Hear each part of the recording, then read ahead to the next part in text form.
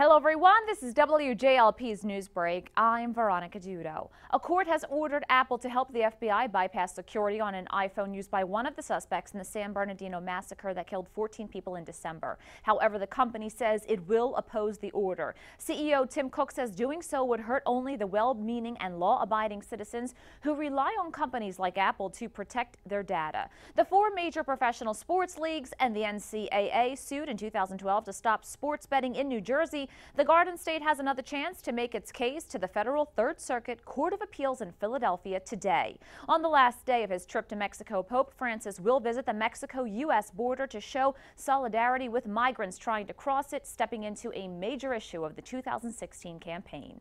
For more on these stories, visit APP.com.